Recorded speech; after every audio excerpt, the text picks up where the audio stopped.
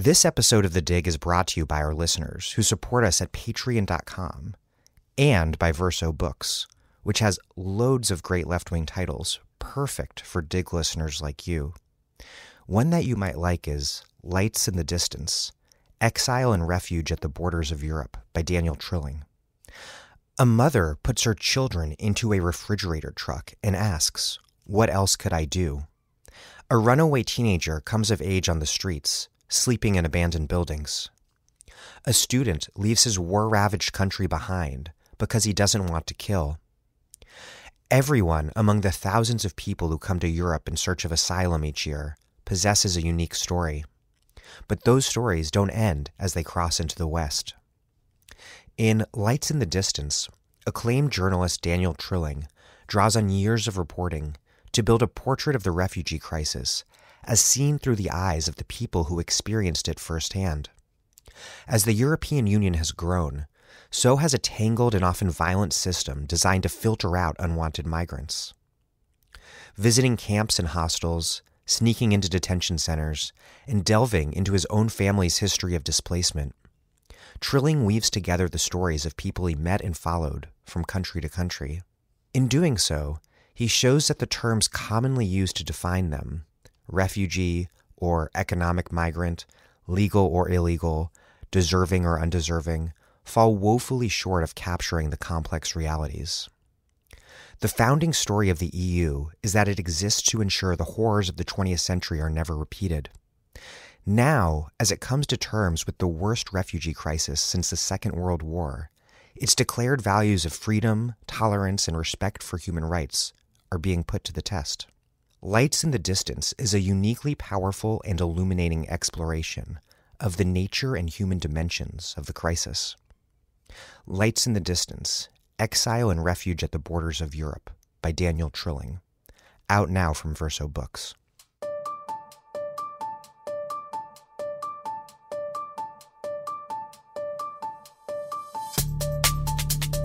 Welcome to The Dig, a podcast from Jacobin Magazine. My name is Daniel Denver, and I'm broadcasting from Providence, Rhode Island. If you can't beat 'em, join 'em. Hillary Clinton just stated that Europe needs to get a handle on migration because that is what lit the flame of the ascendant far right. This obscures, of course, not only the economic crises her brand of politics created, but also the fact that Syrian, Iraqi, and Afghan refugees are fleeing violent conflicts that she energetically voted into existence. The New York Times noted that her remarks were greeted with a dose of surprise, though they shouldn't have been. Bill Clinton pioneered a new Democrat strategy that in the 1990s took on anti-immigrant politics with the aim of outflanking the nativist right. He signed legislation to facilitate deportations, doubled the size of the Border Patrol, and declared that, quote, "We won't tolerate immigration by people whose first act is to break the law as they enter our country." Hillary recapitulated the same law and order nationalism as U.S. Senator, voting to build hundreds of miles of fencing along the border and taking a strident line against those who dared cross it.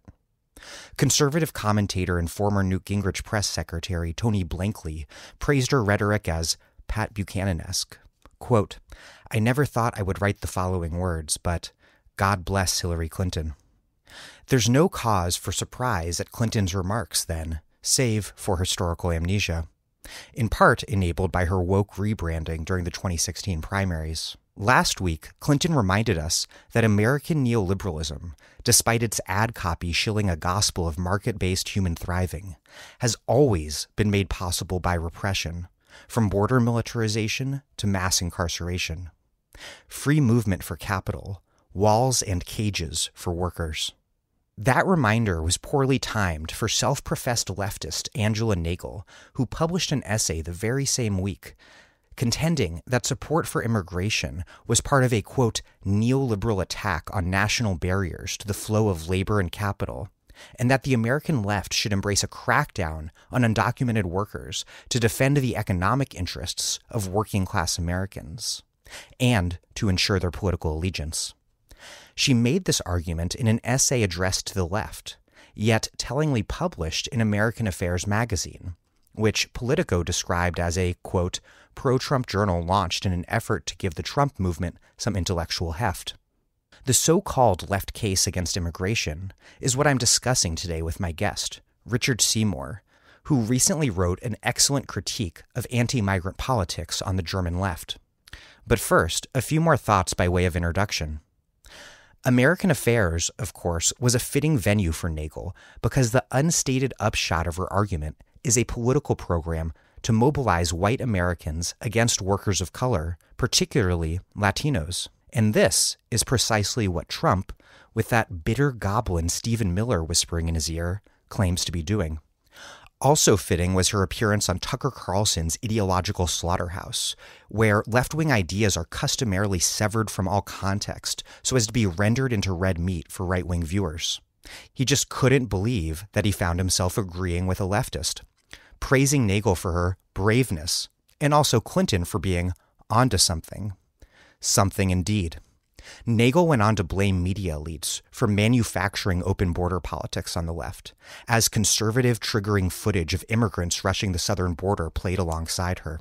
And one of the most bewildering things in the last couple of years is watching, not people on the actual left, I think they're on the actual left, but the sort of American liberal left, taking the side of Tyson's Chicken or some other big employer, in effect. When did that happen? When did that change take place?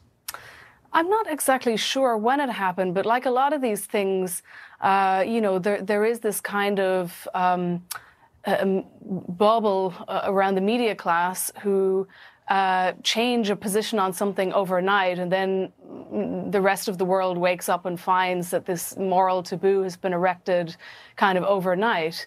But, as I said in the piece, billionaire-funded free market think tanks have been churning out open borders ideology for years now, and it's a shame that that people who should be offering an alternative that places the lot of workers at its center. But she's not exactly sure.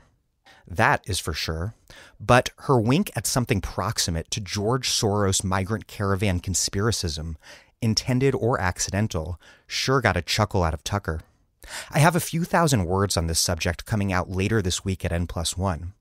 For now, I'll provide just a brief overview of how Nagle, thrilled by her own transgression, evinces staggering ignorance of the history of the left debate over migration, the relationship between neoliberalism and repression, and really the entire history of immigration politics. Nagle contends that, quote, open borders has long been a rallying cry of the business and free market right. Drawing from neoclassical economists, these groups have advocated for liberalizing migration on the grounds of market rationality and economic freedom. This would have startled Margaret Thatcher, who called for a near-total end to immigration, or George W. Bush, who signed the law to build hundreds of miles of border fencing and who presided over massive raids to seize and deport undocumented workers. Of course, business wants to exploit migrant labor, but the implementation of neoliberalism has always gone hand in hand with repression, from mass incarceration to the militarization of borders. But Nagle insists that, quote, today's well-intentioned activists have become the useful idiots of big business. To make her case, Nagle turns to George J. Borjas, a staunchly conservative and, gasp, neoclassical economist, to argue that immigration functions as a kind of upward wealth redistribution. I explore Borjas's economic arguments and what Nagle makes of them in greater detail in my forthcoming N+1 essay. But I'll note now not only that Borjas's findings are extraordinarily controversial within labor economics, but also that it's utterly astounding that anyone who claims to be on the left blames competition from one group of criminalized low-wage workers in a racially segmented labor market rather than capitalist exploitation and domination for the existence of low wages. And interestingly, Nagle doesn't cite Borjas's proclamation that communism is evil, or his favorable comparison of Trump to Obama, who he mused, quote, sure seems to be friendly with some very unsavory characters. Unsurprisingly, Borjas, who condemns his critics for peddling fake news, is a favorite economist of Stephen Miller and also Jeff Sessions, who, in his Senate confirmation hearing, called Borjas, with perfectly pitched Trumpian hyperbole, quote, the world's perhaps most effective and knowledgeable scholar. The feeling was mutual. Borjas, enthusiastically endorsing Sessions as Trump's pick for Attorney General, called him a Southern gentleman. Arguably, the most mind-bendingly and demonstrably false part of Nagle's essay is her assertion that, quote, the transformation of open borders into a left position is a very new phenomenon and runs counter to the history of the organized left in fundamental ways. That's just plain false, as in factually incorrect. Historically, the most radical tendencies of socialist and labor movements in the United States and elsewhere have long stood for immigrant rights.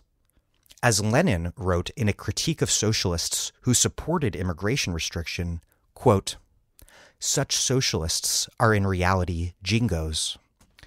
In fact, it's the political program that Nagle argues for that is fundamentally counter to the left, because her political program necessarily envisions an objectively reactionary social base, a violently nostalgic white cross-class nationalist alliance. This, of course, is no road to socialism. Left power in the United States is and must be rooted in a multiracial working-class majority. Nagle's argument isn't socialist, but rather conservatively social democratic. But its function is to legitimate a radical xenophobia at the very center of a right-wing government in power. Who, Nagle should ask herself, is the useful idiot? Before we get this interview started, we work hard to bring you the analysis from smart thinkers on the left that you need to understand the world in order to change it. And we can do so only thanks to your support at patreon.com/thedig.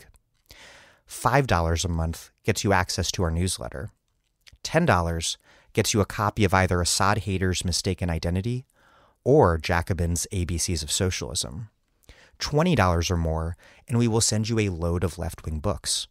And so please, if you appreciate what we're doing here at The Dig, make a contribution at patreon.com/thedig to ensure that we can keep doing it. That's patreon.com/thedig. Thank you. And here's Richard Seymour, a founding editor of Salvage and the author of a number of books, including Corbyn, The Strange Rebirth of Radical Politics from Verso. He is also in on this Patreon game, and you can find tons of his writing and support him at patreon.com/Richard Seymour WTF. That's patreon.com/Richard Seymour WTF.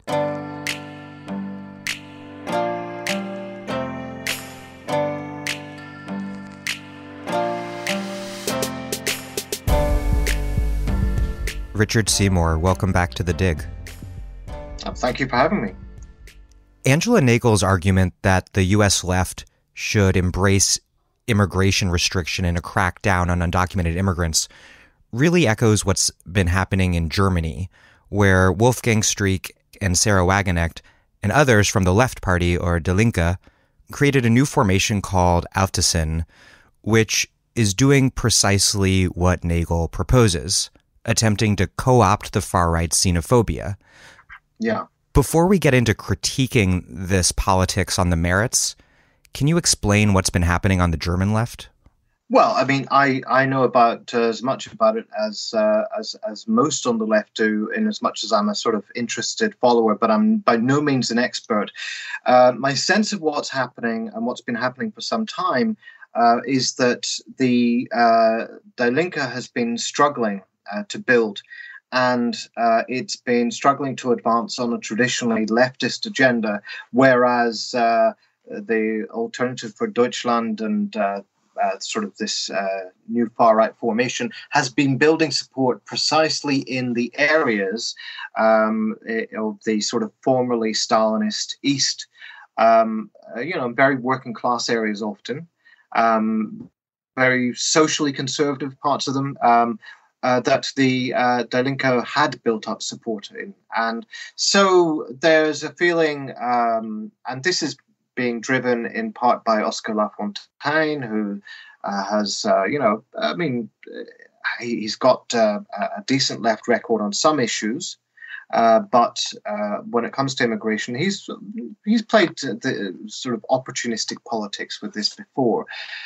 So Oscar Lafontaine, Sarah Wagenknecht, and I mean Wolfgang Streeck. I would just say I noticed that in none of his writing on this, he doesn't advance the kind of argument that Nagle does.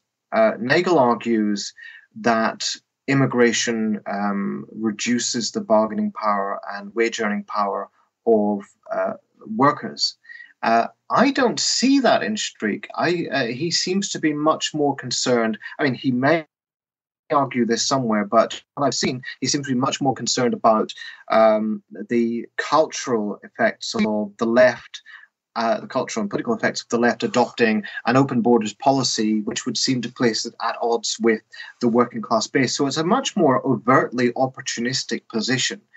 And the interesting thing about it is they talk about it as if, and this is what struck me about Wolfgang Streeck's recent article, talk about it as if they are deflating the hysteria. They're moving on. They're not going to make a big deal out of these grandstanding policy issues like immigration.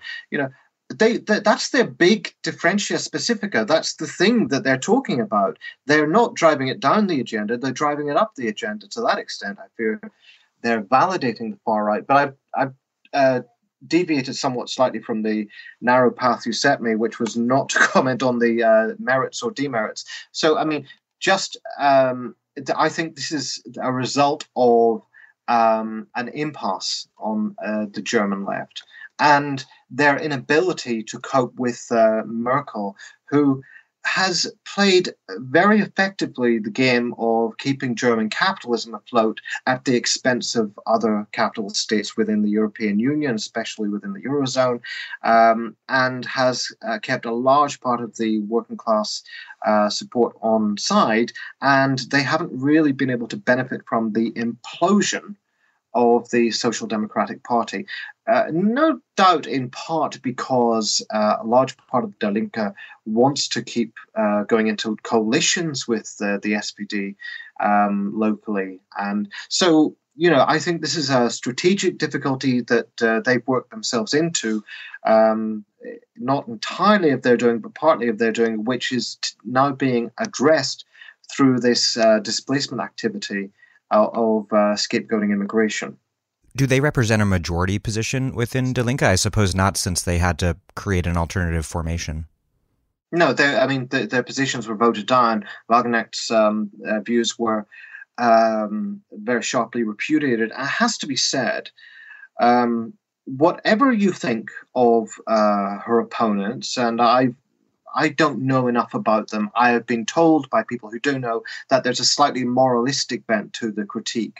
But even with that said, the way in which they have denigrated their opponents, the ways in which they represent them as, they're not serious working class activists, they're middle class idealists and so on, playing into these really Trumpian political figures.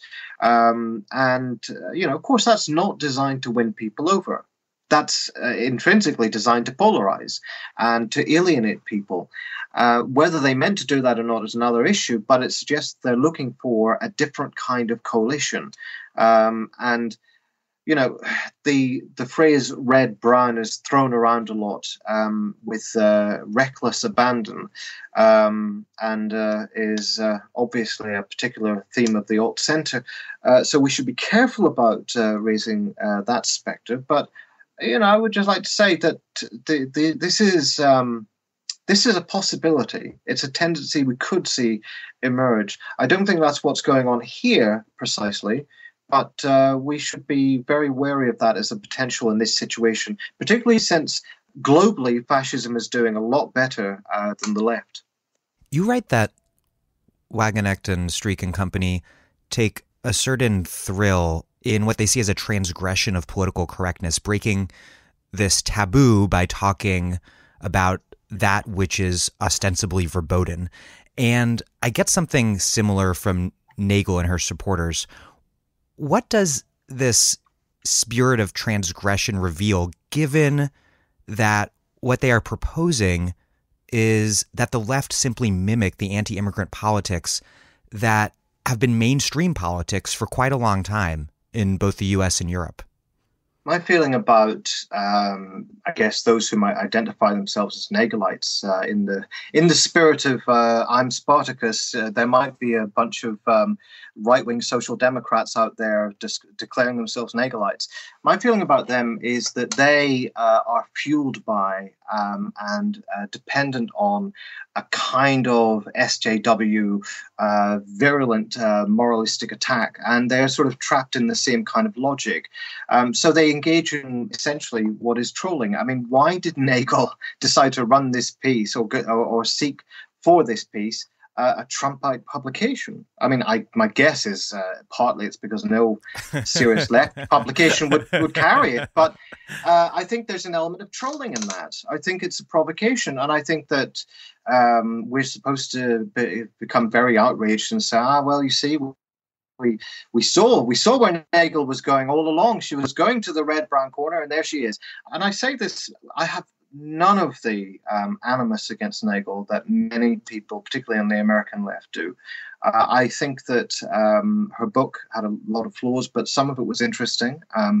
I'm sure that some of what she says is valuable. But in this piece, all I see is that we're supposed to be stunned by the repetition of ancient tropes. This stuff has been said again and again, and it's been dealt with again and again. I mean, let's go through some of the claims that she makes. She claims that Cesar Chavez, as a hero of the closed borders left. Okay, for a period of time, that was his position. He migrated to a different position. He shifted positions. Why? He shifted positions because practically the entire sort of migrant workers movement wanted legalization for workers, and he came to support amnesty. So, she's citing him without noting that he shifted his position. She claims that open borders is some relatively novel position on the history of the left, that we've never heard this before. I don't think she knows what she's talking about.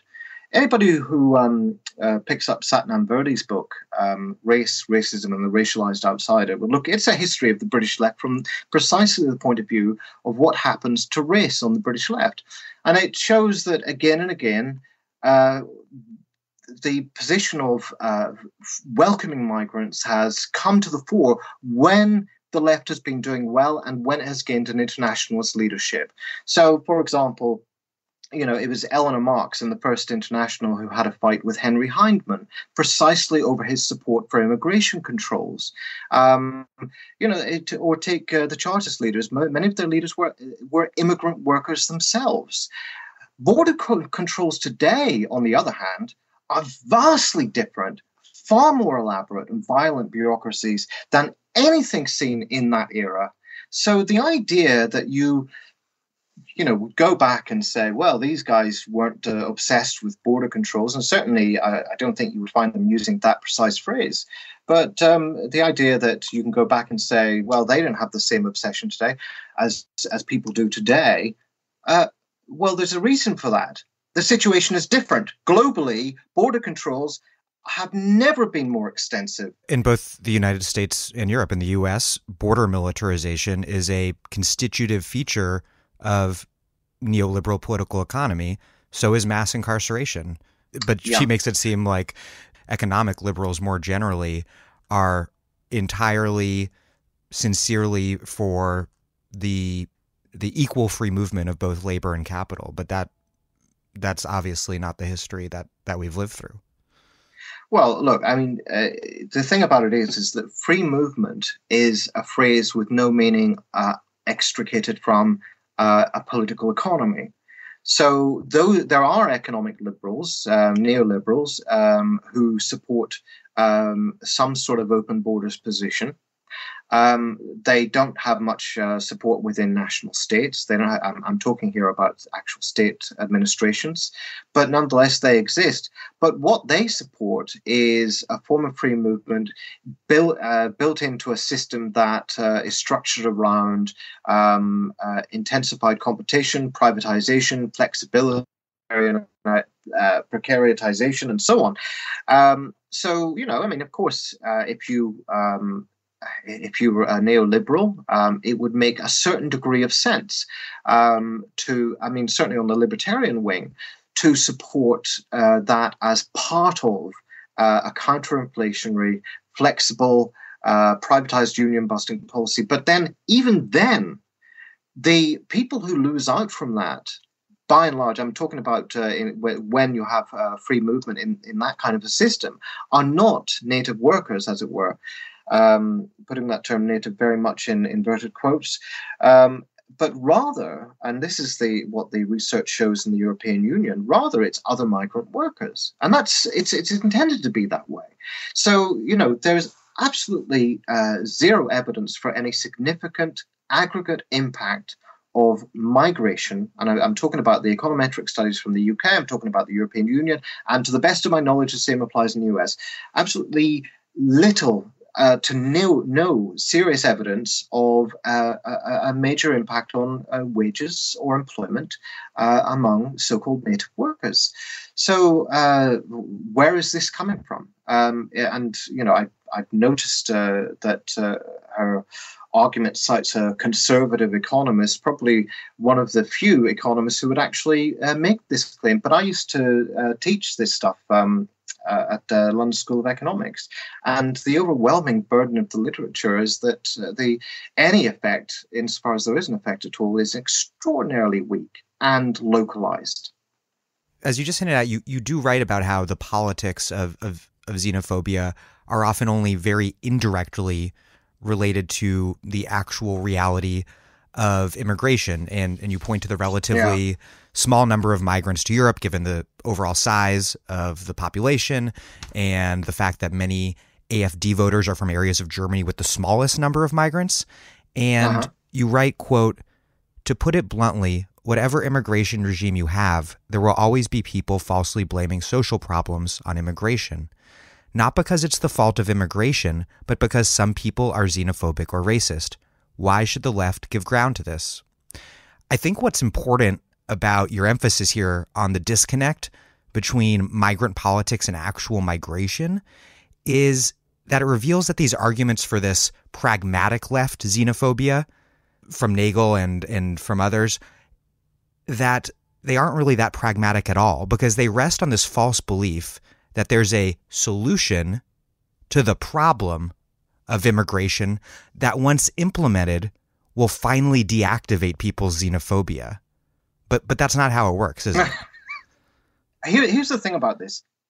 What they are concretely recommending, and I looked at Nagle's article here, and I'm thinking in terms of what Wolfgang Streeck was proposing or hinting at as well, and what Sarah Wagenknecht has written.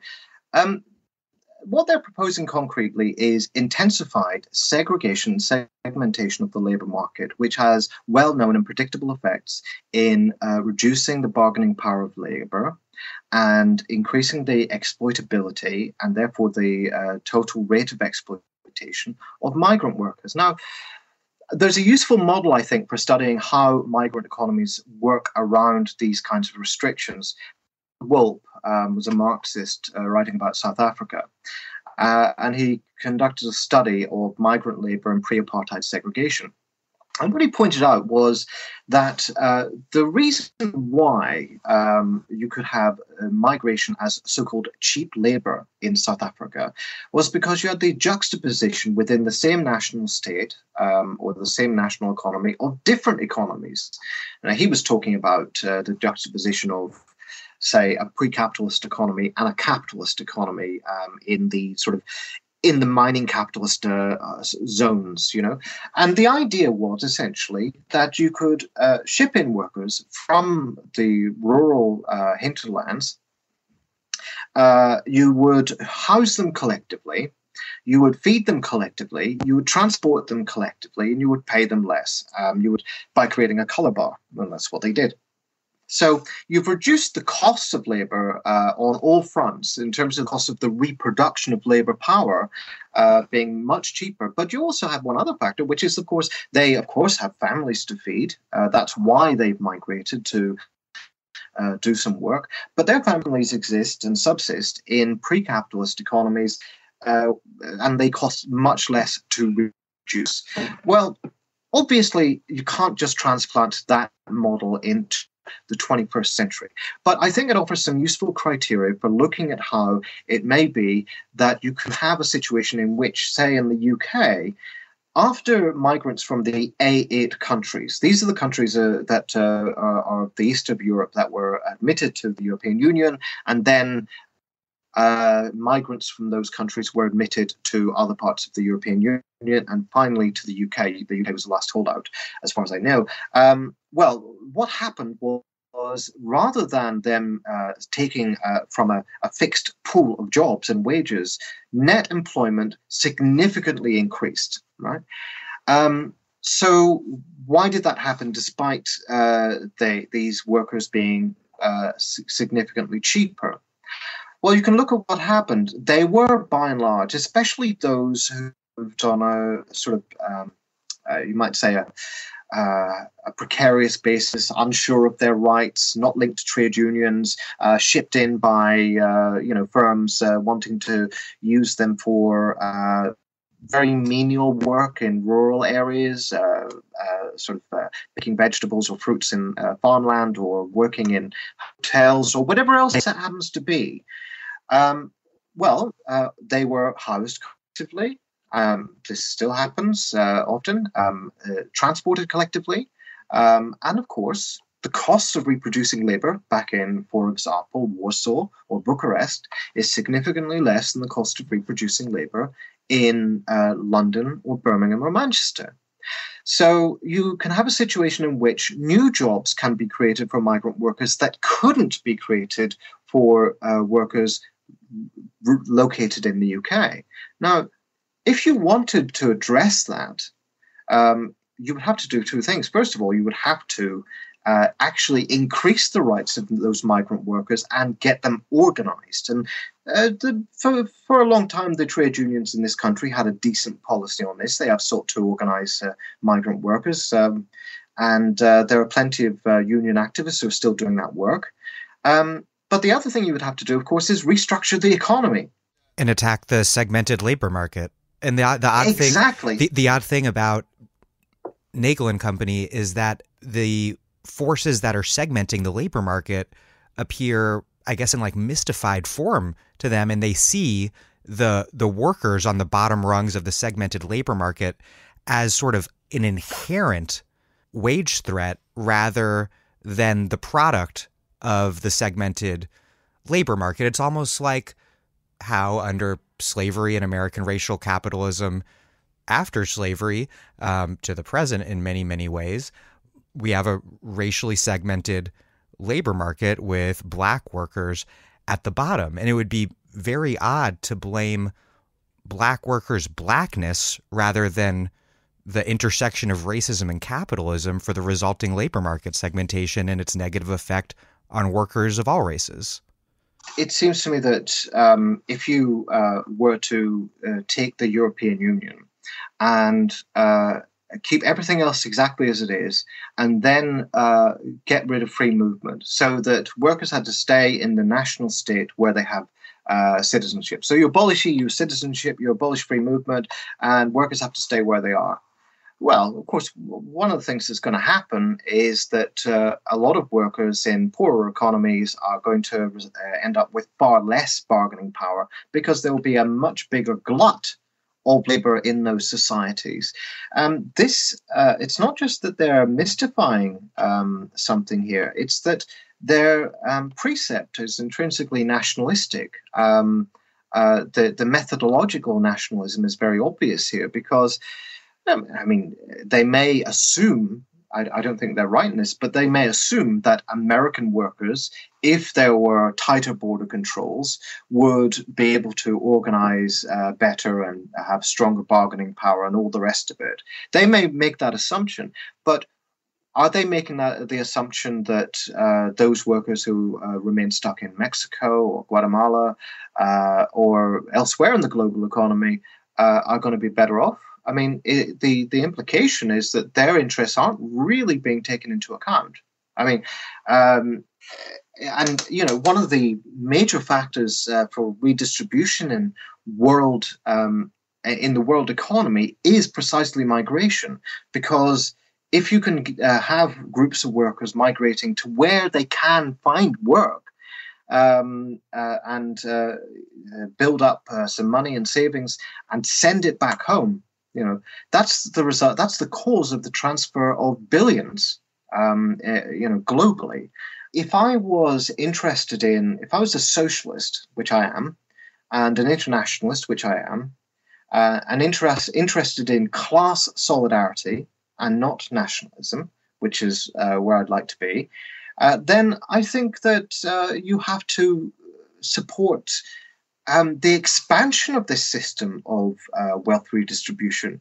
You have to support the suppression of the means by which workers migrating to where there is work, or where they can potentially find work, are being subject to precarianization, are being subject to various forms of flexibilization, are being subject to criminalization.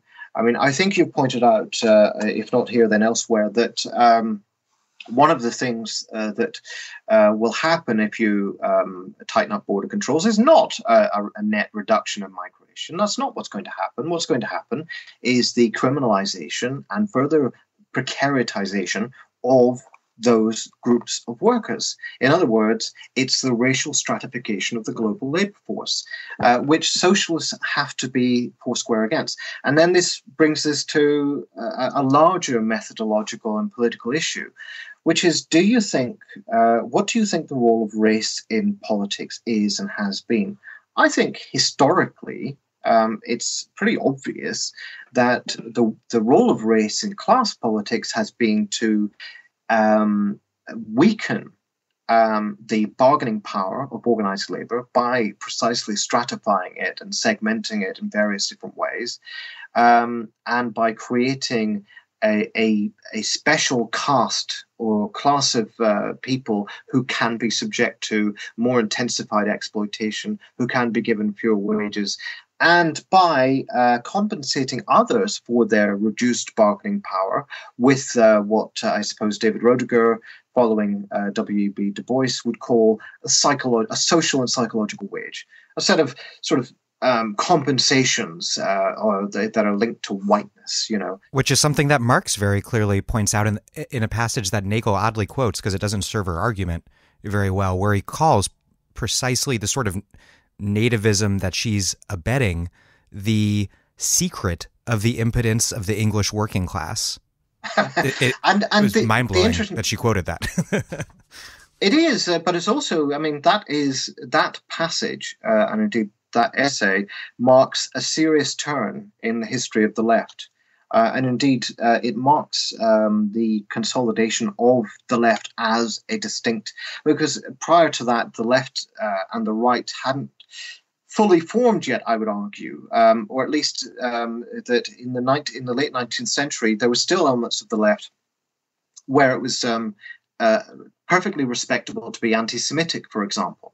All right, so there had to be a clarification. And later on, there was a clarification on imperialism, and Lenin's whole argument about imperialism and the arguments of the Zimmerwald left relied a lot upon what Marx said in that essay in terms of its methodological approach. It's worth noting that before that, Marx, and to a much greater extent Engels, had been ferociously racist towards different groups of people. Engels celebrating the Mexican-American War on the basis that Mexicans are lazy, they're not going to build up civilization, be a good thing for them if America wins, supporting the colonization of Algerians and the defeat of the Algerians, and so on. that's the citation of that specific passage, which marks a turning point in the development of historical materialism, as distinct from bourgeois ideology, as distinct from social democratic ideology, or what we would today call social democratic ideology, the various forms of, nationalist, reformist politics, as distinctively revolutionary, internationalist, and socialist credo. It's baffling that that came up there, but it to be honest, it also reminds me of the habit of contrarian journalists of quoting Marx on this or that without really understanding what Marx was saying. I mean, Hitchens used to quote Marx on religion, had no idea what Marx was saying about religion. So, I mean, this is in that tradition. I think Nagle, at her worst, can be an incredibly lazy writer, to be honest. Someone who certainly can't be misunderstood on this subject in the history of the American left was Lenin, who was, of course, extraordinarily critical of socialists for embracing war. Everyone knows that, but also for anti-immigrant politics. And he cited both as instances of opportunism. Can you say a little bit about what Lenin and other communists meant by opportunism and why it was that nationalism, whether manifest in the question of immigration or war, were seen as so dangerously inimical to socialism? I mean, I think opportunism involves prioritizing short-term gains over long-term strategic commitments. So it's not a question of moralism, but it's simply this. Your long-term strategic commitment is to the overthrow of capitalism and the creation of a socialist society. In the interest of gaining a short-term advantage, you pander to racist sentiment or nativist sentiment, and you hope to build some support on that basis. But in doing so, you're weakening the conditions for the long-term success of your overall socialist agenda, right? So, I mean, that I think is pretty straightforward. Nationalism, they were, of course, writing at a time when nationalism meant European sort of socialists identifying with their national state and mobilizing with their national state in lethal, murderous wars. It's astonishing to think about it, how quickly the German SPD went from, in the event of war, we're going to have general strikes, we're going to protest, we're not going to put up with this, to voting for war credits and waging a ferocious war within against critics and lining up as much as possible within their own distinctive idiom with the intensified jingoistic nationalism of the state at the time. This is what they were up against. But they also were gradually learning, thanks to delegates from the International at Stuttgart in 1907 and so on, that colonial nationalism was its own kind of toxic poison. And they were gradually becoming aware, although it really took anti-colonial revolutionaries like Aimé Césaire and Frantz Fanon and so on to really drive this home, that actually this form of nationalism was always being practiced, and that the forms of racist, exclusionary, militaristic, and violent, murderous politics that tore Europe apart had already been practiced upon much of the world in the course of colonization and colonial state building.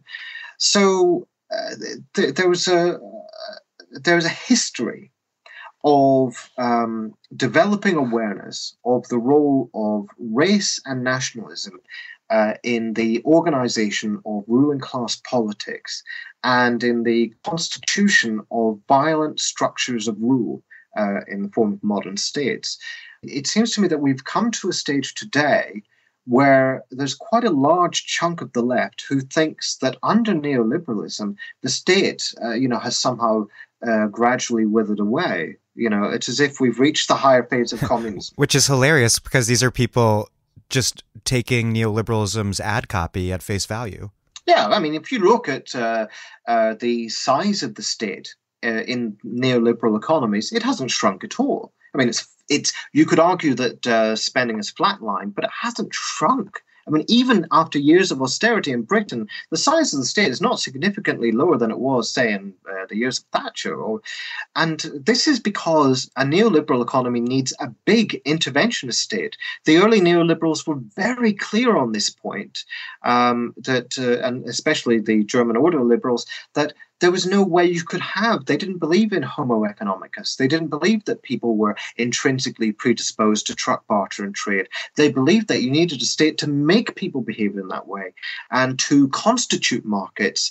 And so that's why it's important to have such regulatory structures as, just to cite an example, in the UK, compulsory competitive tendering, which basically means that local councils, when they have a service they want to provide, they have to tender it out to the most competitive bidder. And this is a classically neoliberal intervention. And then, of course, you've got to take into account that many of the beneficiaries of the neoliberal state are the clients who get massive public-private partnership contracts and drive up the costs of spending on this or that service thanks to their profits, pure rent-seeking. And many of those companies, of course, depend upon cheap migrant labor.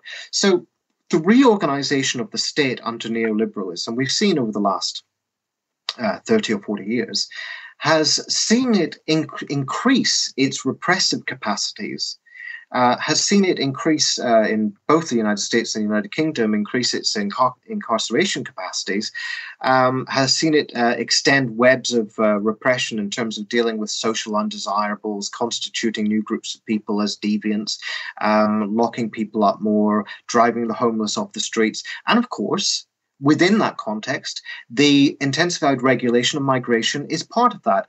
And it's within this framework of the liberal state promoting nationalism and racism and exclusionary measures that has generated a renewed and empowered far right that has grown to a level that we haven't seen in the post-war era. And left case for anti-immigrant politics, you write, is really attached to this idea that they're being, quote, realists, these people who are soberly confronting an issue that the rest of us on the radical left, too caught up in our humanitarian daydreaming or whatever, refuse to earnestly reckon with. But you write, quote, one thing that one really can't say about them, and you're talking about the Wagenknecht and Company, is that one thing that they really can't say about them is that they've driven refugees down the political agenda. It may not be the issue they spend the most time talking about, but it is the issue that defines them as distinct from their opponents on the left. And I think that's a really important point, because it's one thing for us on the left to offer workers a concrete alternative to the far right, that workers should fight their bosses rather than fellow workers who happen to be migrants. But I think your point is really important here, which is that left anti-immigrant politics, and fortunately I don't really think they exist in the US in the way that they may in Europe. I think Nagle's a bit lacking a constituency here, thankfully. But the way that they function is to simply ratify the population that immigrants are a central problem. And strategically speaking, morally speaking aside, strategically speaking, that's a disaster because we can't win on right-wing terrain. And that's something that the right always seems to understand pretty well, the importance of resetting the terms of the debate to terms that they will win on. If voters are told by all sides that immigration is a problem, then they'll go with the real deal, which is the far right. And this isn't just like a hypothesis. This is precisely what decades of, in the U.S. at least, liberal triangulation on immigration has demonstrated. I mean, that's one of the most striking things about this. These daring defiers of orthodoxy are just reiterating decades of liberal triangulation. We've seen this strategy deployed before. It's not new in the history of social democracy, and certainly of third-way social democracy, and certainly of third-way democratic politics in the United States. It's not new at all to appropriate the language and policies of the hard nativist right on immigration. So what they're doing here, they're daring us to be astonished and stunned into silence by something that we've seen before and that has, on its own terms, repeatedly failed. I would just say that when it comes to the arguments of these people claiming to be sober realists facing the facts and so on, the weakness of their political economy, I mean, the absolute mess of their commentary on political economy, insofar as it exists at all. I mean, by and large, their argument takes place on exactly the terrain of identity politics that they deride. But insofar as they talk about it at all, it's very thin. And I would say that that's an artifact of the ways in which, certainly for the Nagelites, they are structured into a sort of online reaction economy. I mean, that's what this is really all about. As far as Nagle writes something that is designed to get people's goats, and to some extent, it's also a reaction against the new left within the democratic socialists in the United States of America. There's a feeling that they're too ultra left, they're too moralistic, they're proposing policies that are unrealistic, and so on. And therefore, these people, rather than focusing on how they might best advance the left, are focusing on how they might best organize a constituency to purge the left of these ultras and reconcile the left with normies, as they call them. Which is done in the name of this sort of caricatured workerism that poses as a form of radicalism, which is really sort of just hiding what is actually a fairly right social democratic nationalist project. The working class isn't an ethnicity. It isn't a sort of a nostalgic tea towel memory. The working class is a relationship. You are a working class if you happen to be in a particular relationship with the owners of the means of production. And to identify the working class with a culture, or with an ethnicity, or with a set of political valences, or with some idea of normality that belongs in a Norman Rockwell painting, I think is obviously intrinsically stupid. And this is the other thing. We are, unfortunately, because of, as I mentioned, the sort of online reaction economy, structurally determined to be stupider than we need to be. I think it would be beneficial for us not to react quickly to anything insofar as it's possible, to take our time, because quick reactions are rarely the kinds of reactions that you actually want. Certainly insofar as the sort of social media debates and so on, there are too many people who love the ripples of outrage and the effective economies that are bound up with that. I just suggest a massive unimpressed yawn and raise of the eyebrow when it comes to this cheap stuff from, in this case, Angela Nagle.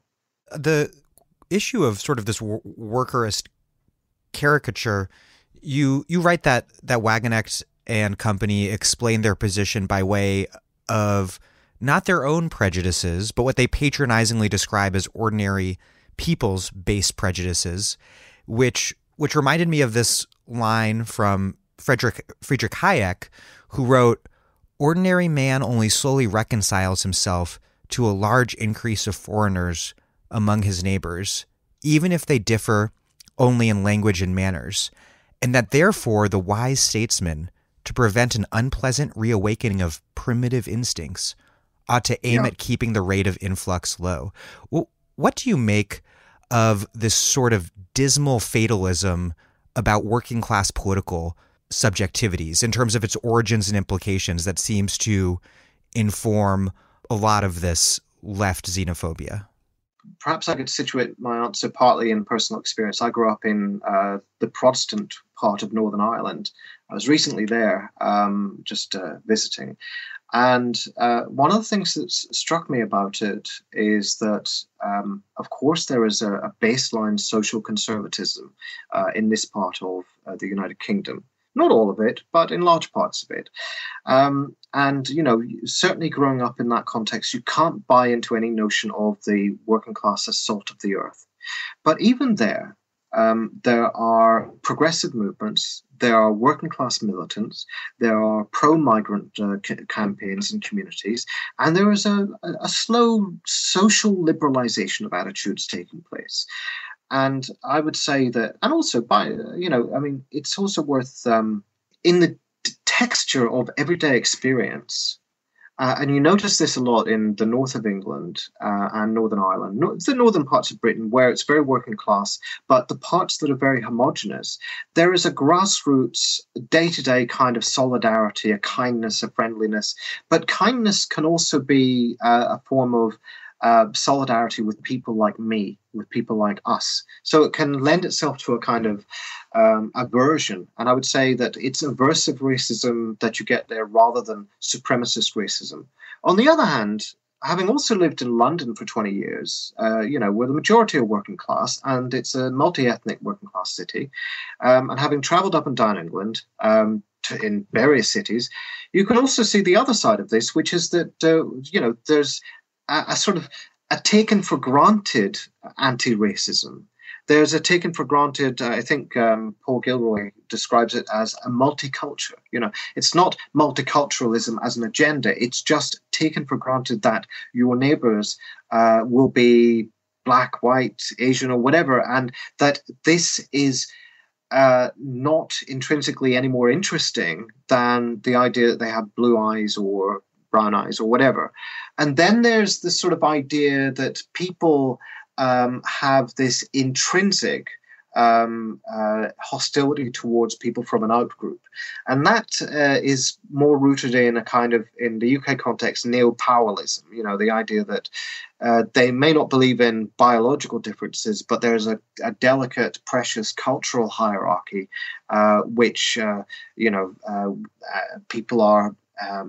in which people are dedicated to preserving their own cultural in-group.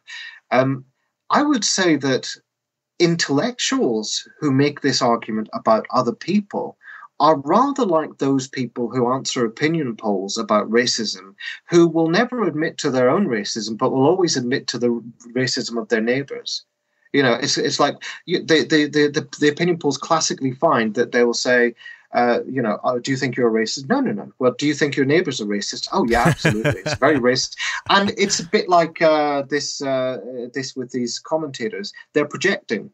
I think that they're conjuring up this figure of the working class, the worker who is very simple, driven by base material impulses, no nonsense, has none of these silly cultural frills, isn't interested in hippie transgressions and being trans this and being multi-ethnic that. They're very straightforward and you just have to give them better wages. And that's this is a very, very conservative social democratic approach. I mean, it's not even social democratic, but it's a very, very conservative kind of reformism. And as I say, I think that it's projecting a racist agenda that one doesn't want to take responsibility for. Lenin, in fact, to bring him up again, argued that migration was the sort of force that could break down these sort of barriers. He wrote, "Only reactionaries can shut their eyes to the progressive significance of this modern migration of nations. Emancipation from the yoke of capital is impossible without the further development of capitalism, without the class struggle that is based on it. And it is into this struggle that capitalism is drawing the masses of the working people of the whole world, breaking down the musty, fusty habits of local life, breaking down national barriers and prejudices, uniting workers from all countries in huge factories and mines in America, Germany, and so forth." And so rather than seeing people's ideologies and prejudices as somehow set in stone and thus, I guess, implicitly biologically determined, we have to place ideology into historical and political economic context and see how new experiences and new conditions can transform the way people think about the world. I would sort of qualify Lenin's comment somewhat, given that, I mean, that kind of globalized capitalism also produces all sorts of pathological and toxic effects. So it's I think, I think what we're getting at here is that we have to have a strategic approach to real historical tendencies. So there are real historical tendencies in terms of the globalization of capital, and how do we situate ourselves within them to exploit them in order to maximize the class capacities to overcome capitalism. And so I think, obviously, if your focus is on obtaining a government, control of office, for a relatively leftist program, but one framed within the nation. And when I say relatively leftist, I mean sort of leftist in the Fabian sense, a degree of public ownership and some degree of redistribution, but framed within the nation and framed very much within the state and very much as a top-down kind of program. Well, sure, then it makes sense that you aren't particularly interested in how to enhance the class capacities of this or that group of workers, and sort of international solidarity is not really that interesting, or indeed might seem to be a kind of ideological obsession of a few anarchists and revolutionaries.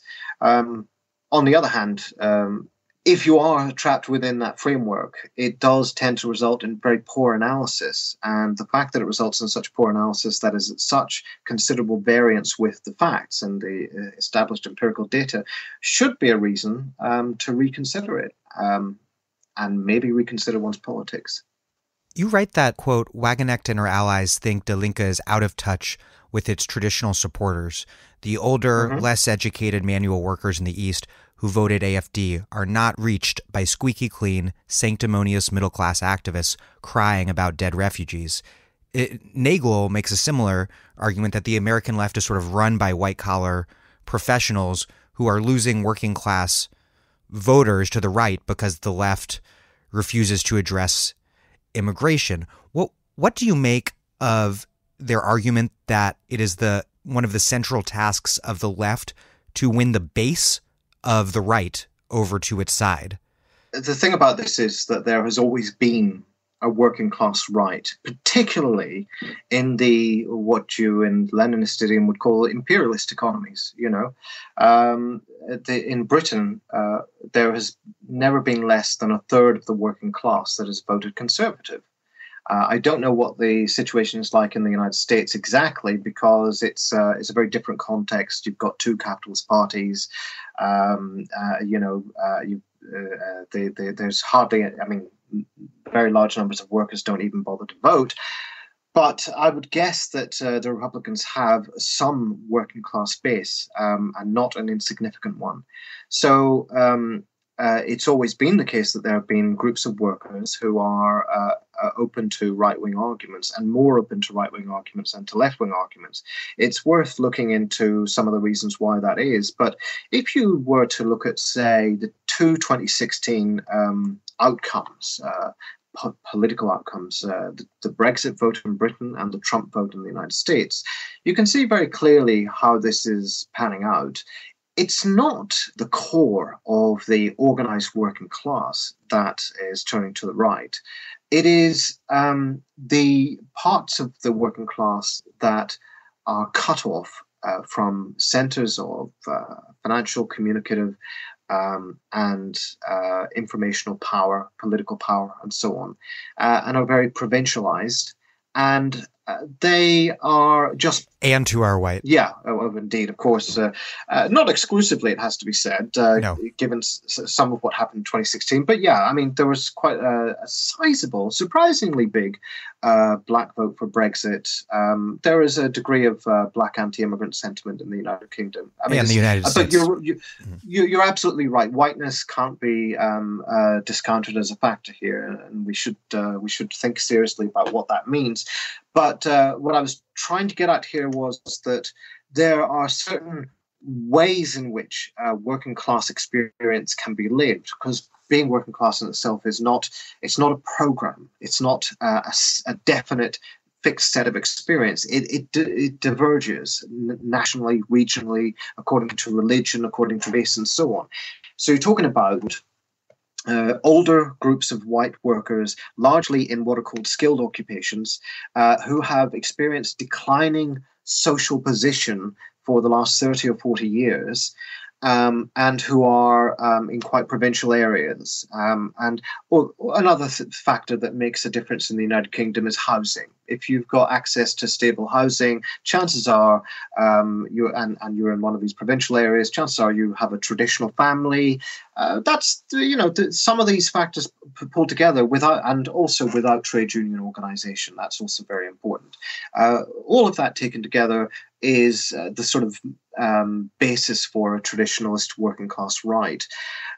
Because if you have a certain stake in the system, it doesn't have to be that you're not being exploited. Of course, you're still being exploited, but you're being exploited and you still manage to have a house. Then that can be a basis for a certain kind of conservatism. With that, combined with local government policies of segregated housing and a degree of segregation in schooling, you get a racialization of the local polity.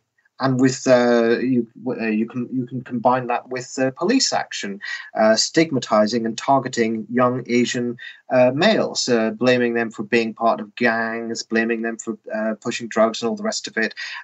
Typical cop ideology. What you ended up with was the sort of situation that resulted in a series of riots in northern towns and cities in the United Kingdom around 2000, 2001. With the result of an upsurge of support for the racist right among many white workers there. BNP, British National Party, a neo-fascist party, doing very well. And I'm just describing some of the concrete details of this kind of politics, this kind of racist class politics, so that you can see that it's not intrinsically a problem of the left failing to talk the language of racists. It is rather a deeper set of historical processes where the left and the labour movement have been decimated, and where local political structures have undertaken a racialized turn in policy making and in ideology, particularly linked with the rise of third way politics in British Labour Party and local labour authorities. And, of course, what you get is the incubation of the racist right. I want to ask you about that on the European level as a whole. Looking back at the economic crisis and the austerity regimes that followed, how do you see the political economic context in perhaps different ways contributing to heightened xenophobia in Northern, Southern, and Eastern Europe? I think you're right to break it up, actually, between North, South, and East, because that's quite a neat way of formatting the different tendencies. So in the South, you've seen the rise of anti-immigrant rightist politics within the context of austerian regimes, which are increasingly post-democratic. So you saw that in Italy under Matteo Renzi. You saw the Italian centre promote anti-immigrant politics as a way of trying to usurp the initiative of the far right while pushing austerity politics and while undermining the legitimacy of the national state and of the existing broadly liberal establishment. And the result was, of course, that the coalition of the Lega Nord and the Five Star Movement took power and started brutalizing immigrants, in an unprecedented way. But they are, as with Trump in the United States, they are radicalizing existing tendencies in policy. That's one zone. Then, if you look out to Eastern Europe, it's less a question of austerity than it is of national post-communist administrations, lurching further and further to the right, largely on questions that have to do with the EU's things like human rights laws, environment laws, and things like that. So Poland, for example, would like to gain a competitive, or the Polish right-wing government would like to pursue a competitive national advantage in polluting industries or environmentally destructive industries, and finds the EU's regulations to be a problem there. And then, of course, in the north, it's less. Again, it's less a matter of austerity, though there have been austerity programs unfolded, but they've been nothing like as severe as in Portugal, Italy, Greece, Spain, and so on. It really is fundamentally a question of state legitimacy and democracy. The democratic capacities of national states across Europe have been eroded for a long time. This is not primarily caused, in my opinion, by the European Union. The European Union is simply the most entrenched expression of this post-democratic system, wherein national states have essentially rooted a lot of their policy making through these closed decision-making centres, like, for example, the European Commission, which is a jumped-up civil service, and essentially have removed a lot of decision-making power from even the exiguous democratic oversight that has hitherto been possible within capitalist democracies. And so the collapse of legitimacy of these institutions across Europe, and you can see it in every single survey, there's a collapse of legitimacy of national governments, of national institutions, of the police, of the army, of banks, of big business, and so on. And I think that politicians like, Merkel, who is a very good exploiter of anti-immigrant sentiment, like Theresa May, obviously, who has a terrible record on this, and even Macron, who was supposed to be some sort of liberal on this kind of issue. I think that they are resorting to this idea of a kind of national community all pulling together in the face of the stresses and strains of 21st century capitalism and, all the problems of global competition. And the idea of all being in it together, of course, requires some sort of baseline of solidarity, for that to make sense. So the baseline of solidarity, this non-class solidarity, is tends to be the sort of citizenship that's rooted in the national state, and so that I think is what's happening here. I'm Naomi Klein. You're listening to The Dig, as well you should be, and you can support them on Patreon.com. This episode of The Dig is brought to you by our listeners who support us at Patreon.com, and by Verso Books, which has loads of great left-wing titles, perfect for Dig listeners like you. One that you might like is City of Segregation, 100 Years of Struggle for Housing in Los Angeles by Andrea Gibbons. City of Segregation documents 100 years of struggle against the enforced separation of racial groups through property markets, constructions of community, and the growth of neoliberalism. This movement history covers the decades of work to end legal support for segregation in 1948, the 1960 civil rights movement and CORE's effort to integrate LA's white suburbs, and the 2006 victory, preserving 10,000 downtown residential hotel units from gentrification, enfolded within ongoing resistance to the criminalization and displacement of the homeless. Andrea Gibbons reveals the shape and nature of the racist ideology that must be fought in Los Angeles and across the United States if we hope to found just cities.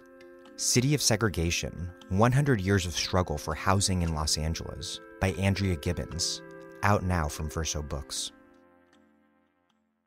Do you think that this sort of red-brown politics is a real possibility in Europe, or is it just more of a marginal provocation? Because, as we've discussed, xenophobic politics always requires a political coalition with a social base that's inherently reactionary and hostile to the left, because it's a cross-class nationalist coalition where native-born workers' allegiance is to their hierarchical superiors rather than to fellow workers.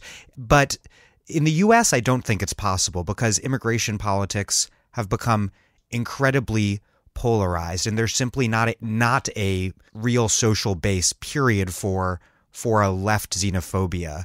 There's xenophobia on the right and pro-immigrant rights sentiment on the left. And in many ways, Nagle's argument is a distraction because of the impossibility of translating her argument into a actual program. But in Europe, it seems like there's perhaps more of a possibility, including, one could argue, the Italian coalition government being in some ways an instantiation of a red-brown coalition. I see what you mean by that. I mean, certainly Five Star Movement is not straightforwardly a reactionary coalition, although I would say the balance of its politics became increasingly reactionary over the years, and obviously racism was always there as a threat and became increasingly prevalent. And you know, its social base has become more and more right wing. But I see exactly what you're saying there. There is, or with the pact with Salvini, the League would be sort of the brown, and the Five Star would be kind of red or orange or something. I don't know. Well, you could argue that Five Star is a germinal form of the red-brown coalition itself. Yeah, you know? yeah. But here's the thing: we are at a very early stage in the development of a series of tendencies that are going to mature in the coming years. So we should be cautious about being too certain about what we say about this. But I think that there are tendencies in what I sort of tend to call the politics of the shitstorm. That is the tendency for the emergence of leaderless movements built around specific antagonisms or grievances where the far right has some role or agency. And you can see this in with the fuel protests in France. They're not straightforwardly reactionary, from what I hear. I mean, we obviously await further detail on that, but they're a complicated series of ideological elements. Macron is painting them as such, though. Of course he is, and we know exactly why he would do that. He depends upon his enemy being fascist. That's the only way he's in office. If it wasn't for the fact that he was maneuvered into position with the help of the media and the political establishment as the alternative to fascism, he wouldn't be where he is. Nonetheless, you could see how these kinds of movements, which are sort of enabled by new communications technologies, because there's no need for a mediating political organization if all you want to do is kick off over a specific issue, and you can have a sort of congregation of forces, a swarm of forces around a series of geographical areas, and it only needs to be organized around a baseline of a certain agreed sentiment, which, you know, I mean, at the time of Occupy, this looked relatively progressive because everybody could say, well, Occupy, you know, we're in favor of more democracy. We don't want the bankers to have control of everything. But even then, there were already reactionary elements sort of burrowed into the Occupy movement, even though it was overwhelmingly a leftist sort of coalition. But I think that you could see situations emerge in which, in practice, there would be a fusion of leftish and rightish elements.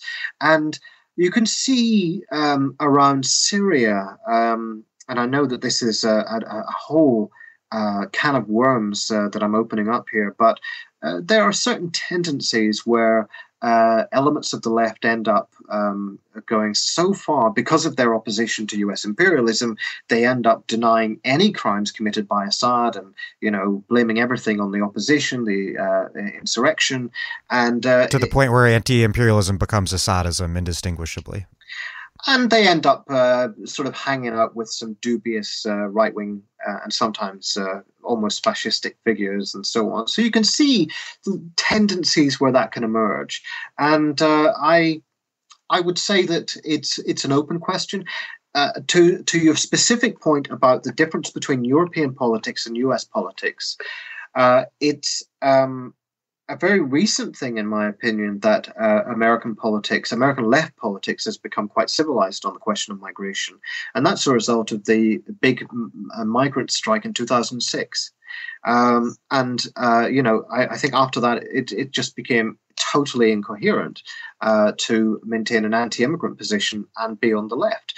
The problem in Britain is that thus far, the several million migrant workers have not been organized as a labor movement or as a political tendency. They weren't allowed to vote in the Brexit referendum, obviously.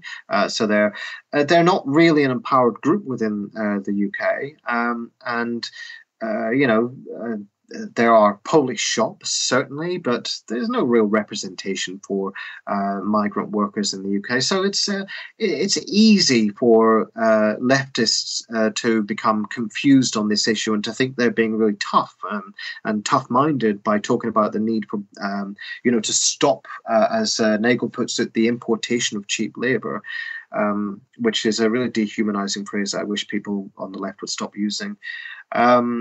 I think that if we had in Europe a series of migrants movements, and in France to some extent you have seen that. You've seen that with the Sans Papiers, but that was organised by I think people like, God, I'm going to forget his name now.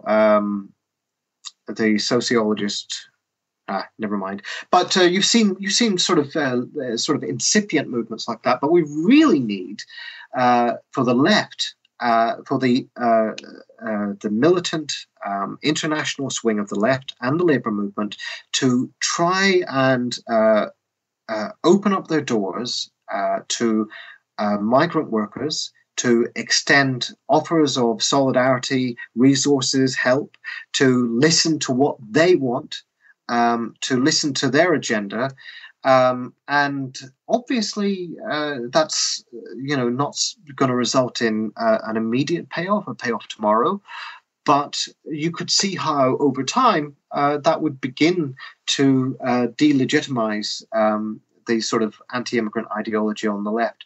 I think another thing that would make a big difference, by the way, is that in the UK, a lot of anti-racism is deflected through the campaign to remain within the European Union. Yes, I think that's catastrophic. It's sort of like mainstream liberal remainerism. Yeah, and you can absolutely see why that is the case, because the answer to the limitations of the European Union is not Fortress Britain, and it's not Little Britain racism. And if that's the only alternative, then yeah, of course, people are going to think, well, Jesus, let's just defend what we've got. But I think it would be a better idea if the energy that was put into trying to stay within the European Union was dedicated to, on that specific issue, to defending the only really defensible part of the European Union, which is the system of free movement, and demanding that it be, in fact, radicalized and that refugees be permitted into Europe without these illegal pushbacks, without the system of detention centres, that they be stripped back. And indeed, demanding that Britain strip away its historical anti-Commonwealth migration laws, which are basically laws against black people moving here. I mean, it's ridiculous that we have these laws on the books, and we do. So there are a number of things that could be done. And if the left was to fight on these things, for example, within the Labour Party, I'm convinced that they could be won within the Labour Party. And if they became Labour Party policy, that would change the whole conversation and give confidence to the anti-racist left. Let me ask you more about that.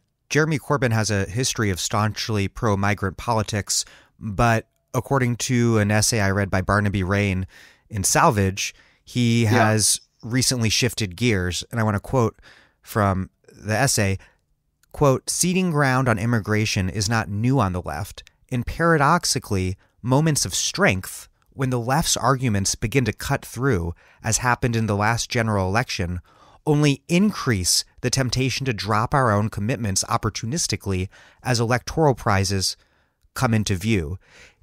What does the political landscape on migration look like right now in the UK? Because obviously we're in the midst of a Brexit debate with freedom of movement at the very center. And there was also a huge scandal earlier this year for Theresa May's government over deporting long resident Caribbean migrants, which the so-called Windrush generation. Apropos the Windrush generation, this is a straightforward case of the government of the day introducing, basically destroying the paperwork that proved that these individuals, were British citizens and had the right to citizenship, and then subsequently changing citizenship laws, and with the result of a lot of people who've lived here legally for decades, generations, being subject to violence, being subject to deportation. It's a really terrible, tawdry, shameful thing that's happened. And it was done as a logical emanation of the government's drive to other and demonize and penalize migrants. And I sort of think that it reflects a model of sort of racist sovereignty that may be gradually becoming passé anyway. But as regards the specific character of the debates on immigration in Britain today, one of the problems has been that the left has, by and large, been quite pusillanimous on this. And that's in large part to do with the fact that for a long time there wasn't a left to speak of. What most people understood as the left was the Labour Party, and the Labour Party had cleaved to the centre-right. And even when Ed Miliband took the leadership of the Labour Party back in 2010 and promised a mild tilt to the left, opposing austerity and all the rest of it. I really like Rain's line on Ed Miliband. Ed Miliband spent 5 sad years as Labour leader devoid of his faith in politics. He was no neoliberal shill, but he tried to fit social democracy to an austerity banner woven by the right, and his lack of ambition killed him at the ballot box. I mean, the interesting thing about this is that he did actually drive up the Labour vote in England, but because of the alliance with the Conservatives in Scotland, devastated the Labour Party in Scotland 2015, as I think you know. But in terms of how he ran that campaign, he campaigned to the right of the Scottish National Party on things like austerity and nuclear weapons, but he also ran a campaign, one of whose major planks was more border controls, tougher controls on immigration. Indeed, they issued a mug with this as a slogan. Sort of one of the great pieces of memorabilia from that campaign. Sad to say, that's been the default on in the British Labour Party. Certainly, I don't think it would have been the default in the sort of 1980s or early 1990s, but it's been the default since the peak New Labour period. And it was part of Gordon Brown's authoritarian Britishness agenda, and there was always a socially conservative wing of the New Labour right anyway. So that's been part of the problem. The whole debate has been driven to the right by the Labour Party and the Labour leadership. Now, Jeremy Corbyn, on the first day of taking the leadership of the Labour Party, went down to a refugee rights rally in central London and spoke at it. Absolutely characteristic of him, at a time when it was assumed that this was an unpopular thing to do. He just went ahead and did it. By and large, Jeremy Corbyn's statements on immigration have been acceptable. They've been okay.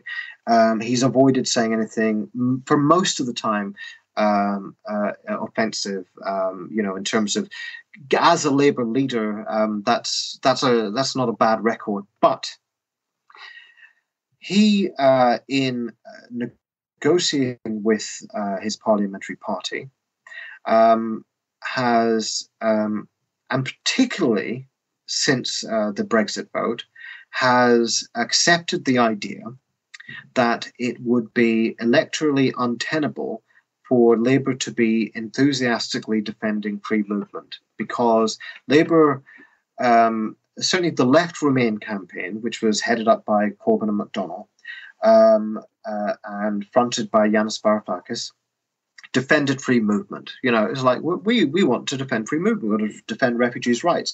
A perfectly reasonable leftist position.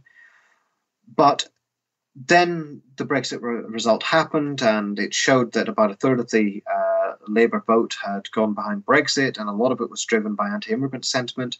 And gradually Corbyn started to say things like, well, we're not wedded to free movement, But even then, and even in the context of arguments about importing cheap labour and so on, he's tended to resist the pressure to, for example, commit to reducing immigrants to a certain arbitrary figure, or indeed to commit to reducing immigration at all. He has resisted the pressure to blame immigrants for any sort of social problems or for low wages and all that. So I give him credit for that much, but still, I think he's being very defensive at best, and I think that he's being very timid. And he could afford to be brave on this, because I don't think that the people who voted Labour in 2017, by and large, I don't think those are people who really, believed that Jeremy Corbyn in his heart was the hammer of immigration. I think they believed that he was a politically correct anti-racist leftist with a history of anti-racist campaigning and refugee rights campaigning and all the rest of it. And they voted for him either because of that or in spite of that. Is there space for a pro-migrant Lexit, or must socialists fight, as Varoufakis argues, for change within the EU, in part because the push to exit the EU is very much under the control politically of far-right xenophobes? Is there a way to exit on pro-migrant left terms? This is the problem. Brexit happened in the context of a debate, a campaign and a vote that was a debate between two factions of the right, the neoliberal, hard-nosed austerity right and the crazy racist nationalist right. Not an ideal situation. There is a question, therefore, about whether the left is sufficiently developed and strong that it can take control of this situation. My fear is that we're going to have to take the risk of Lexit with a pro-immigrant stance. Even, the thing about it is the Brexit vote has happened. I think it would be a disaster to try and reverse it. I think it would be regarded for good reasons and some bad reasons, but mainly for good reasons. If there was an attempt to reverse the vote, it would be regarded as, typical the European Union trying to reverse another referendum it doesn't like the result of. I think it would also play into the sort of betrayal narrative of the far right. And, practically also, think about a referendum, how it would work out. Once again, it would be a debate between two parts of the right, both of whom would dominate the media coverage. And either way it went would be very bad for the left. Either Brexit would win again and the left would have once again been aligned by and large with the neoliberal centre-right and thus have been defeated. And that would create an even more triumphalist racist right in the United Kingdom.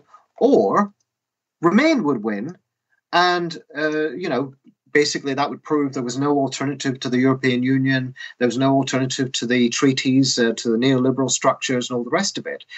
So I think we need to try and shift the argument somewhat. It's no longer, I think, and shouldn't be any longer about do we stay in the European Union or don't we? It's a question of how can we orchestrate the exit from the European Union in such a way that the left is able to take control of it and deliver a Brexit that is in the interests of ordinary working class people and that doesn't intensify Britain's already appalling border regime. And so concretely, is what that would look like Parliament voting down Theresa May's Brexit deal, leading to her government falling, leading to new elections, that Labour would win before the no deal Brexit deadline to renegotiate a better Brexit in Legxit form? Is that the ideal kind of pathway?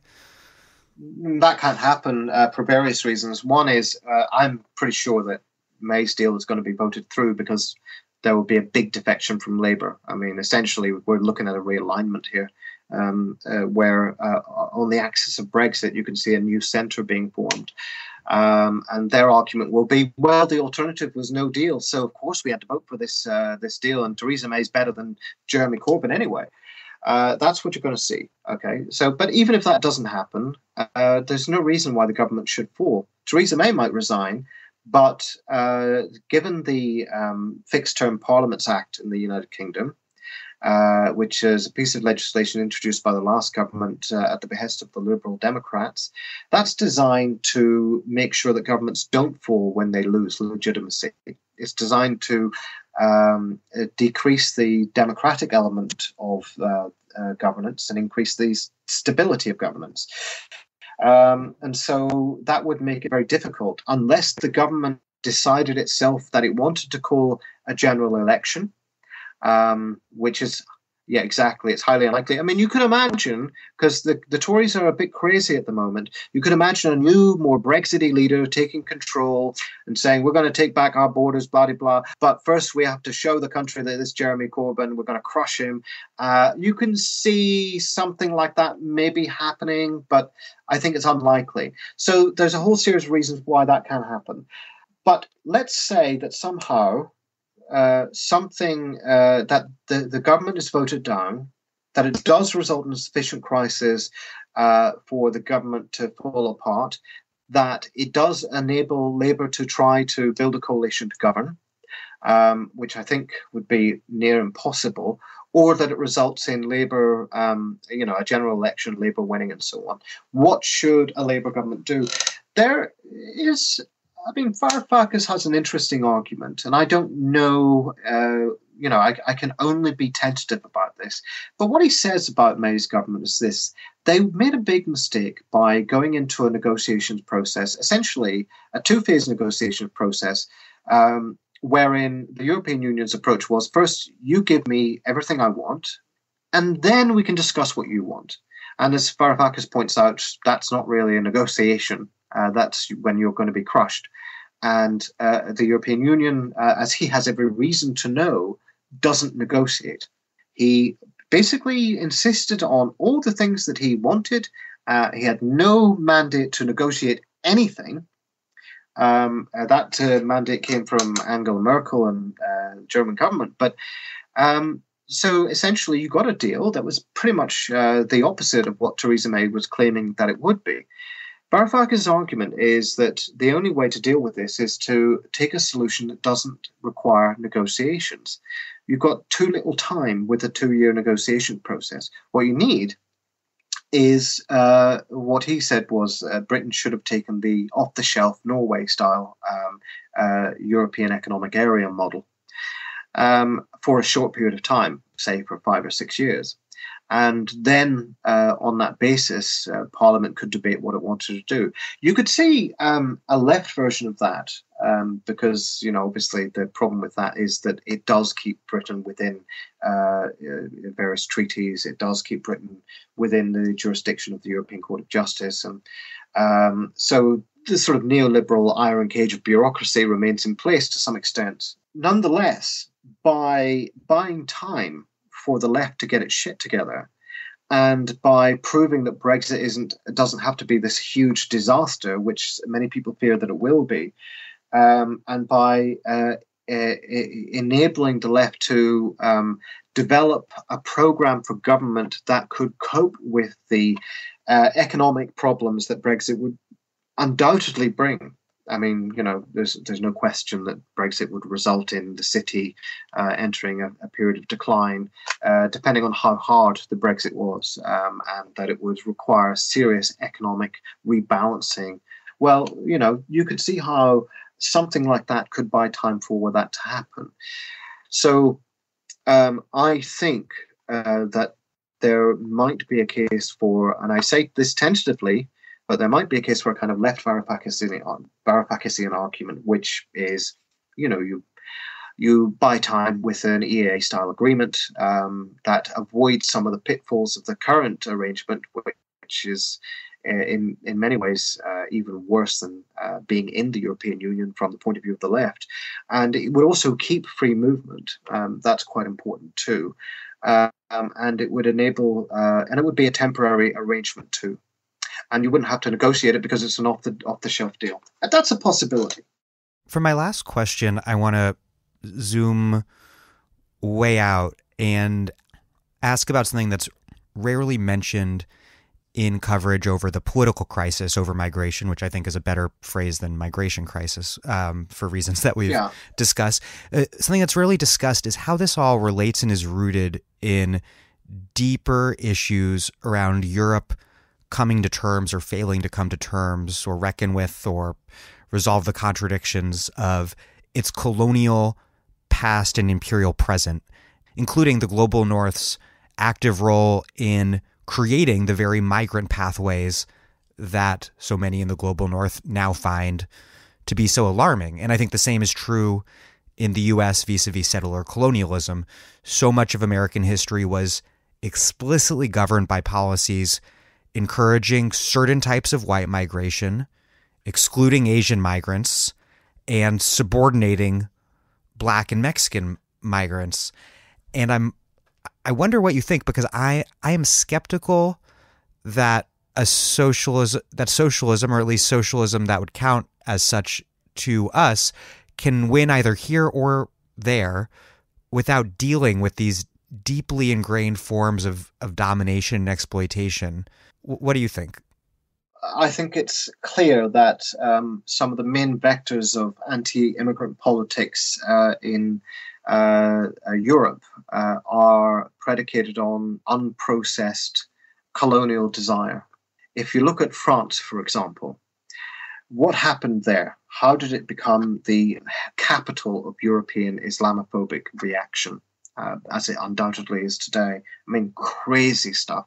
The laws regulating what Muslim women can wear, the state of emergency that they introduced, the ways in which the police targeted Muslim families, the ways in which Muslim school children were policed. I mean, just absolutely disgraceful and hysterical sort of national atmosphere over Islam in general. But the origins of this go back to, interestingly, the rightward neoliberal shift of the Mitterrand administration in the early 1980s. And it was particularly at the point where there were strikes in car factories, and most of the strikers were Muslim migrants. And previously, if you talked about French migrants from Algeria, or for example, you would tend to talk about Arabs. That would be the designation. But my point is that the term, the racist sort of starting point would be to identify these people as Arabs. Islam then became an issue because the French government said, well, these strikes are caused by Islamic fundamentalism. And this is a republic, and we don't have that kind of fundamentalism here. And you can't understand how that move worked without looking at the history of French republicanism and how it emerged as an ideology of empire, and how it emerged as an ideology of how to civilize these various societies overseas.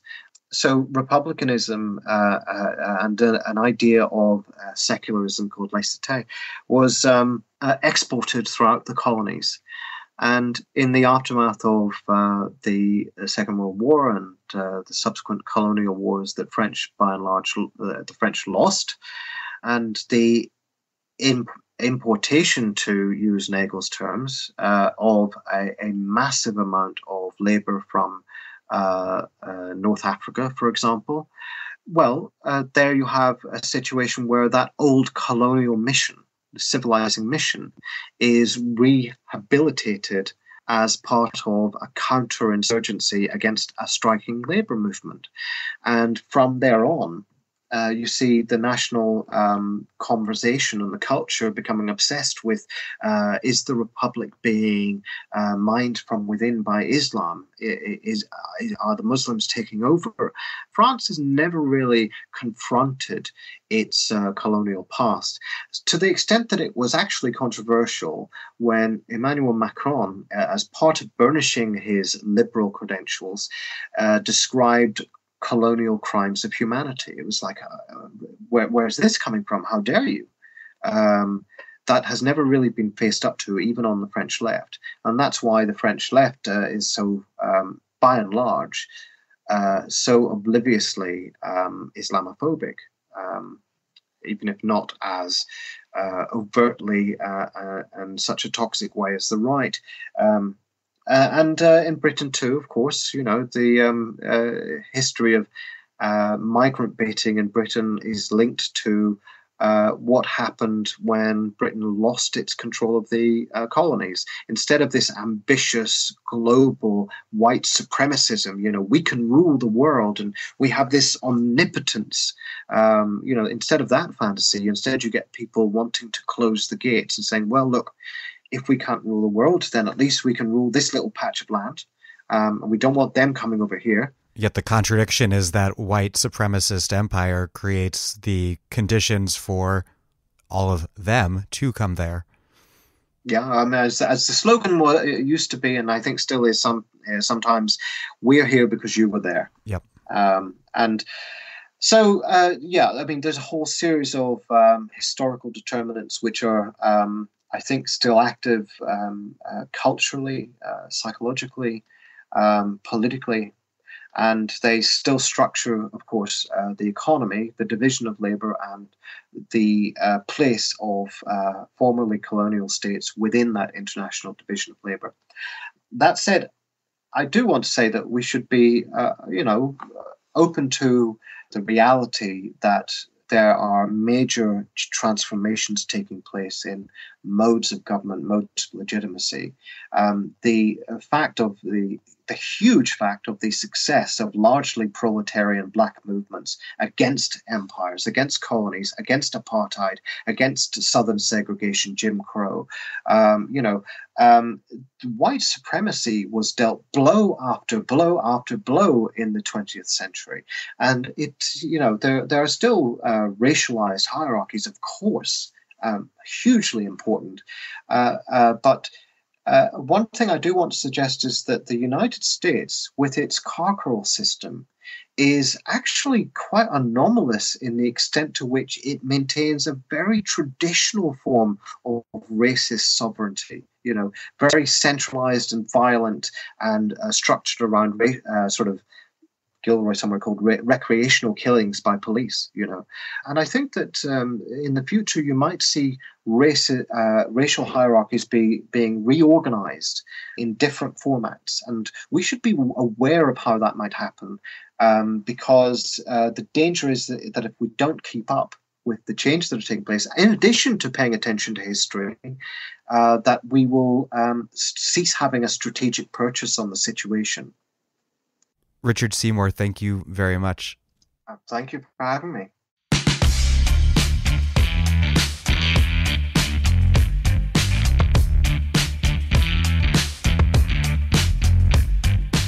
Richard Seymour is a founding editor of Salvage and the author of many books, including Corbyn, The Strange Rebirth of Radical Politics, from Verso.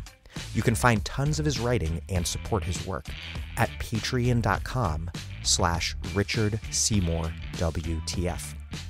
Thank you for listening to The Dig from Jacobin Magazine. As Marx once said after noting that xenophobia is the secret of the impotence of the English working class, it is the secret by which the capitalist class maintains its power. While other podcasts have only interpreted the world in various ways, our point is to change it. We are posting new episodes every week, usually but not always twice. The Dig was produced by Alex Lewis, music by Jeffrey Brodsky. Our communications coordinator is Logan Dreher. Follow us on Twitter at The Dig Radio, and please do find us wherever you get podcasts and subscribe. If it's on iTunes, please leave us a nice review. Those reviews help introduce us to new listeners. What also does that is you telling other people about the show. All propaganda on our behalf is greatly appreciated. And last but not least, do find us at patreon.com/thedig and make a monthly contribution to keep this thing up and running. Even a few bucks is great.